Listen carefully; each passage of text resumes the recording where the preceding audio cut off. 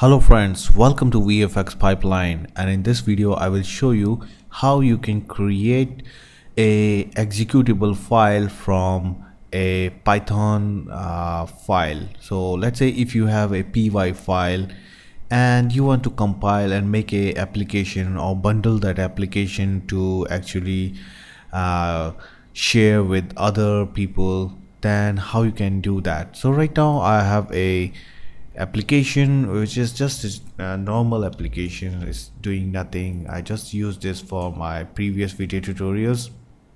So here if I run this, like I have to run through Python and Qt, and with that I'm able to run this application like this.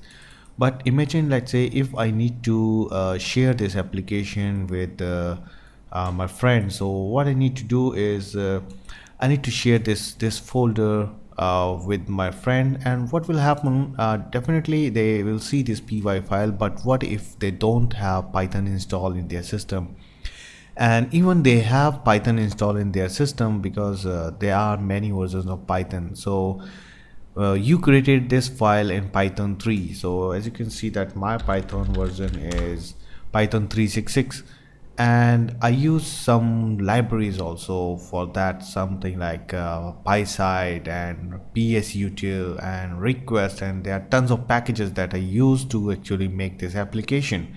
And what I want, like anyone who want to execute my application and want to use my application, they need to install all those packages and the same Python version, and then they are able to execute that.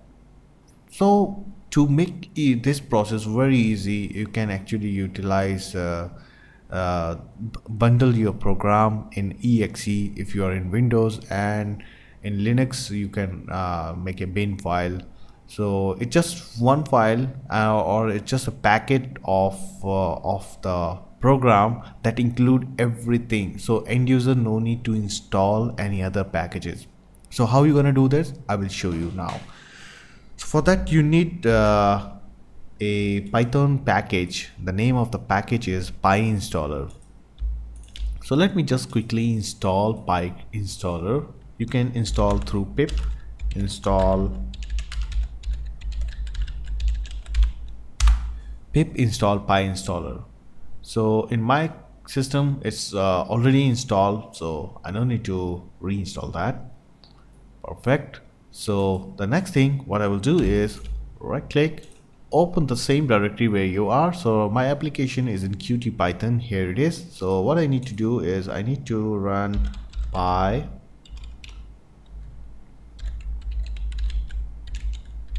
so if pyinstaller install in your system properly, then you just type and hit enter, and it will show you some help menu that you haven't provided proper arguments for to run this pyinstaller script. So that's required a script name which you want to compile. So I would say okay, compile qt test UI and hit enter. Then after that it will create a spec file, and it will generate two folders. One is build and one is dist. After full compilation of your code, it is collecting, analyzing the modules that we are using in our application, and after that he'll just put everything inside dist. So once it will compile your Python code to a exe, it will appear inside dist folder. It depends on your what kind of libraries that you use, and it will collect all those, and it's also depend on your system speed. So based on that it will calculate the time and all. So now it's pretty fast because our application is very basic.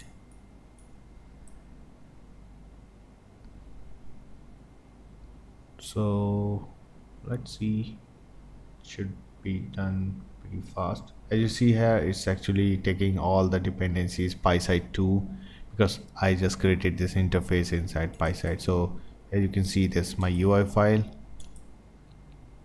right? I'll be back when this done 100%.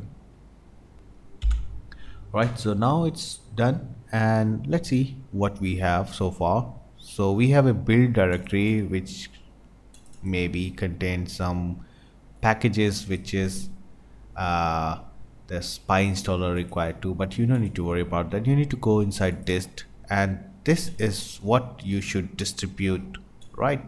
So let's just see what we have in our dist folder. Whoa, it's just flooded with some files, and you see there is a qt test ui.exe. okay, you just run this, and you are able to run your application.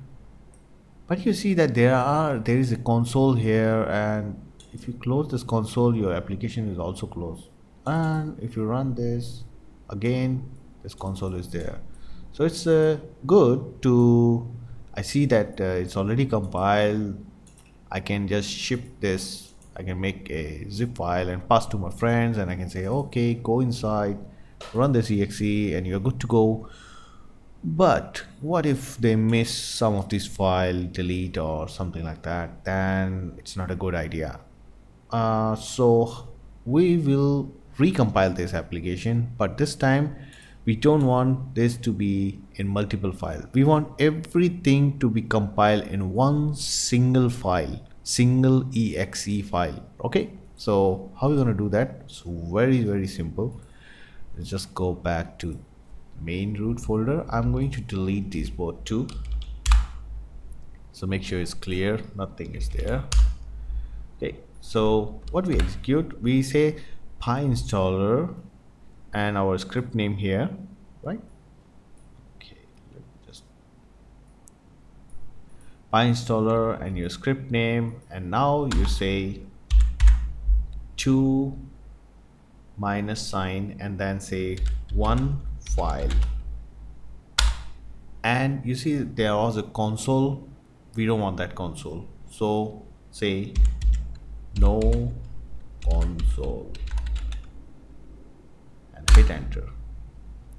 What it will do, it will do again, it will create a spec file, create two folders, build and dist, and after that your exe will be ready. I'll be back when the exe will ready.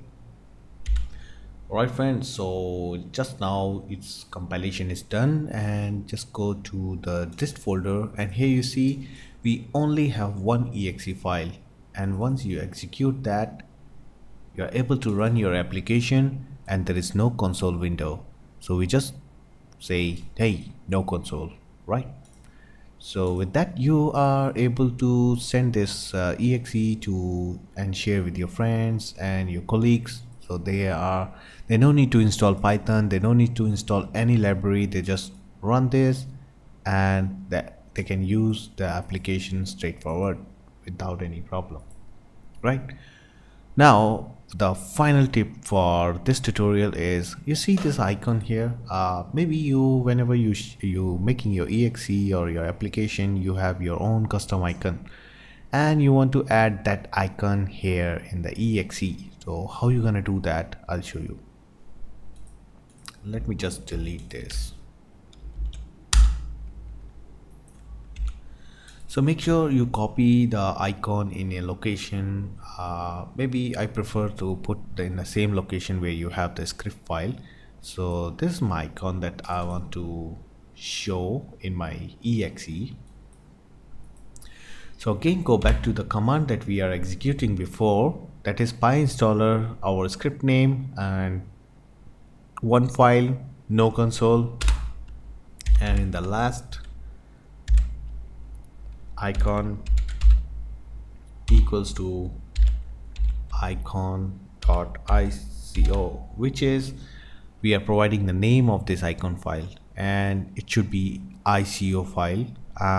Sometime take py file, png file, but in my cases sometimes it's not working. So ICO safe side, you can use this icon file, and now just compile again, and it should Sorry.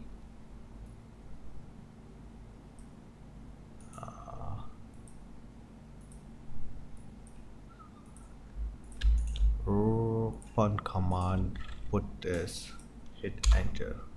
Okay, compilation is start. Hopefully this time it will be fast because there is no rendering running in my system.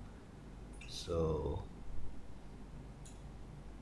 yeah, it is fast. It is very fast now.